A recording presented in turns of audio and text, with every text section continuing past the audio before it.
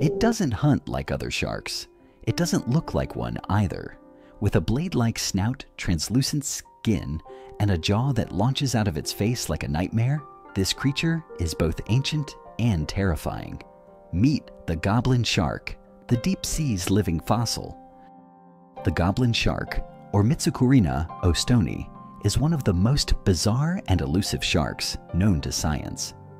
Often called a living fossil, it belongs to a lineage that dates back over 125 million years to a time when dinosaurs still ruled the Earth. Yet very few people have ever seen one alive. Why?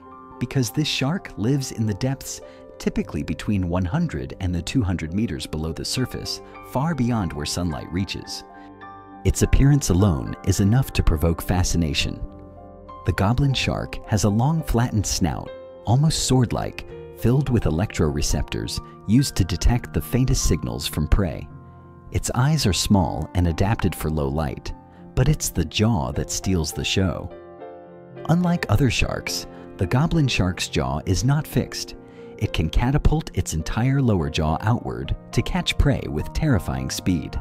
When it senses movement, the Goblin Shark launches its jaws forward in a slingshot-like motion, using ligaments and muscles to project its mouth several centimeters out from its skull. Teeth like needles snap shut around fish squid or crustaceans, then retract just as quickly. This striking ability allows it to capture prey with incredible precision, even in complete darkness. Its body is soft and flabby, pale pink or grayish in color, a result of blood vessels showing through semi-translucent skin. This isn't a fast swimmer or an aggressive chaser. It relies on stealth and surprise. Its body design is more suited for slow drifting than quick pursuit, making its sudden rapid jaw attack all the more shocking. Despite its monstrous look, the Goblin Shark is not dangerous to humans. In fact, we pose more of a threat to it. Most specimens have been caught accidentally in deep-sea fishing nets. Because of its deep habitat and elusive nature, very little is known about its behavior, social life, or reproduction. Juveniles have been observed, but no one has ever recorded goblin sharks giving birth or mating.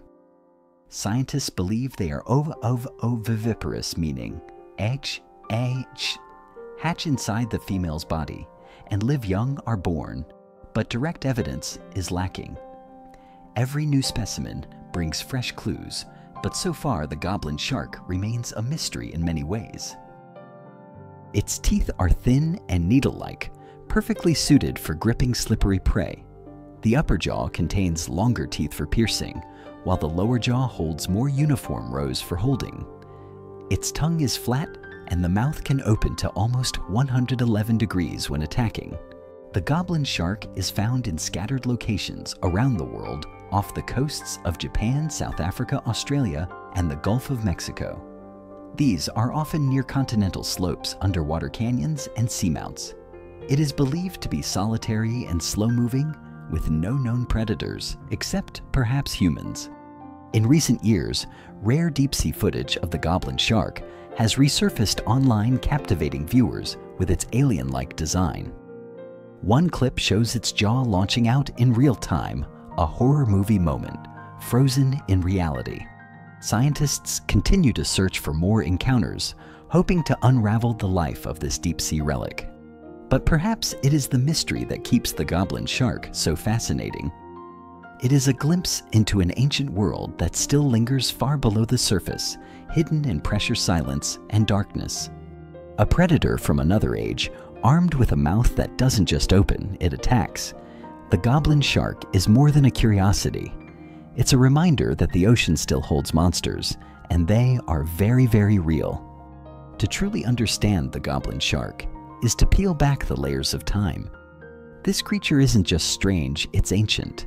Evolution didn't just create the Goblin Shark, it preserved it. While countless species have adapted, mutated, and vanished, this one has remained eerily consistent, as though time chose to leave it untouched. But why? Its evolutionary lineage dates back to the Cretaceous period, making it one of the oldest surviving shark species on the planet. Belonging to the order Lamniformes, it shares distant relatives with great whites and makos, but its branch split off long ago. Unlike its fast-swimming cousins, the goblin shark adapted for a slower, darker, more hidden life. Its adaptations are a direct result of deep-sea living. Below 1,000 meters, the ocean is cold, high pressure, and completely dark.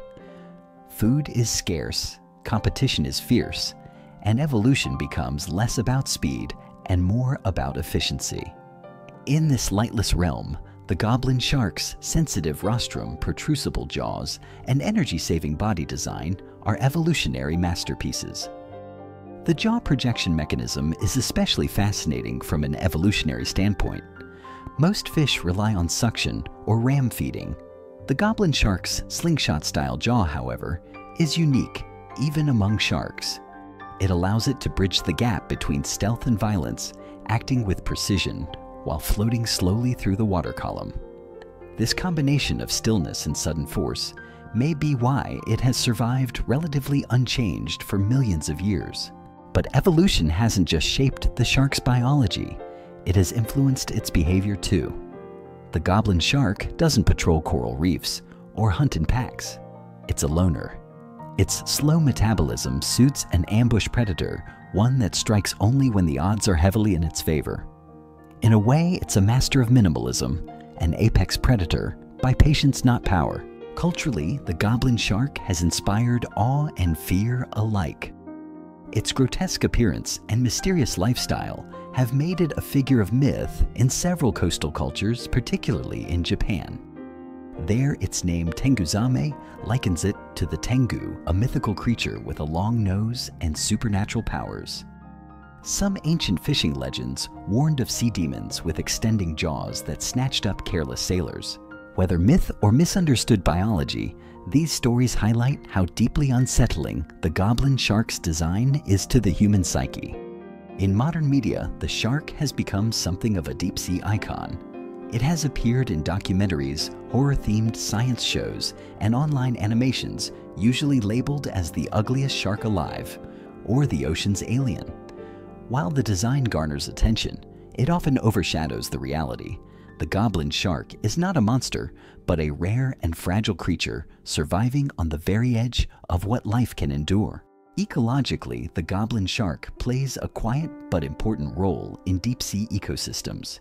It helps control populations of mesopelagic fish squid and crustaceans. Its presence in multiple oceanic regions suggests a wider influence than initially thought, potentially acting as a stabilizer in benthic food webs. Its method of hunting, careful, deliberate, and energy efficient, may reflect the evolutionary pressures placed on all predators in the deep. Yet the goblin shark remains elusive. Despite occasional captures, scientists know little about its reproduction lifespan or social structures. It's unclear how often they breed, how long they live, or what their population numbers truly are. Tagging a goblin shark in its native habitat is nearly impossible. Submersibles and deep-sea ROVs have only captured fleeting moments. There are theories, however. Some researchers propose that goblin sharks may live decades, perhaps even over a century, due to their slow metabolism and deep-sea lifestyle. Others suspect they may have seasonal migrations along the continental shelf, staying near food sources and stable currents. Genetic studies hint at surprisingly diverse populations, suggesting they travel farther than once believed. Sadly, as with many deep-sea animals, the goblin shark is threatened not by direct hunting, but by bycatch and deep-sea trawling. These practices sweep across the ocean floor, often indiscriminately capturing and killing rare species that were never the target. For creatures like the goblin shark, which reproduce slowly and live far from human contact, even small disruptions can be catastrophic. Climate change may also affect them indirectly. As ocean temperatures shift and currents weaken, the ecosystems that support deep-sea life may collapse or drift. Nutrient flows from surface waters may lessen, starving the creatures below.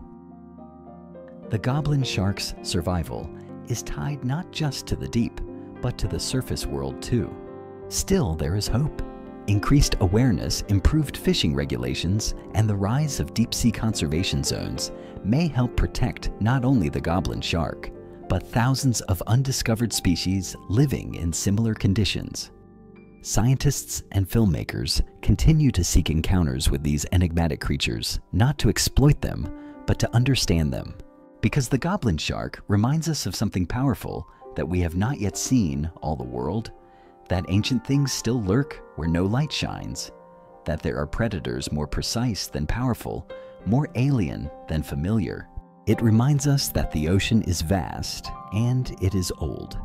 And in its depths are creatures like the goblin shark, not monsters, but survivors. A relic of the deep, a question with teeth, a living fossil that still defies time,